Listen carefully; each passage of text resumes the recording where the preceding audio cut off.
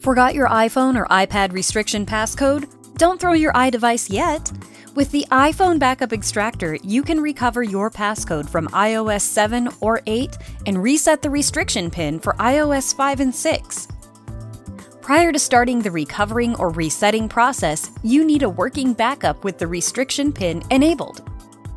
To get your restriction passcode back for an iPhone or iPad running iOS 7 or 8, open the iPhone Backup Extractor. Then click on Utilities. Select Recover Restrictions Pin and click the green button Start. It will take a few minutes to find your passcode, and once recovered, it will be displayed on the screen.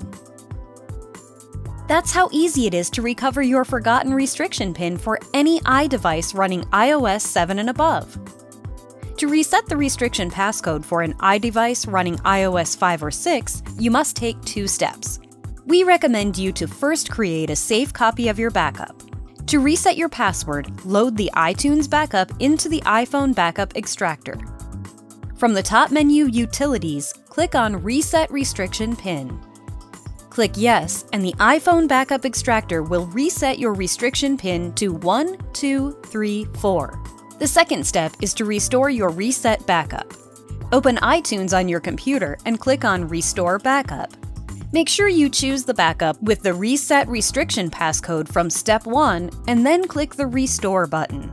It may take a few minutes to restore the whole backup, and once finished, you'll be able to access all your applications with your new PIN 1234.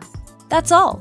Try the iPhone Backup Extractor today and recover your restriction pin for any iPhone or iPad.